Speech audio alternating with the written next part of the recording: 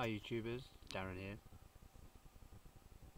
This is a 3-cylinder Polo TDI 1.4 W reg, and I just want to know in which order the pistons and which one is piston number 1. That's what I'd like to know. Which is the starting piston? Because I can't get this and the bottom one aligned at all. They keep knocking each other and it's really and utterly doing my head in. I've marked everything up from line to line.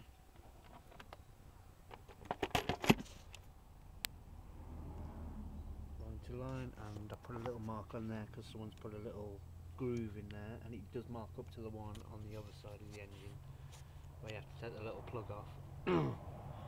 So I'm not sure. If anyone can help, it'd be brilliant. Might possibly be a reward for your help. If I could fix it, there will be a reward. Thank you.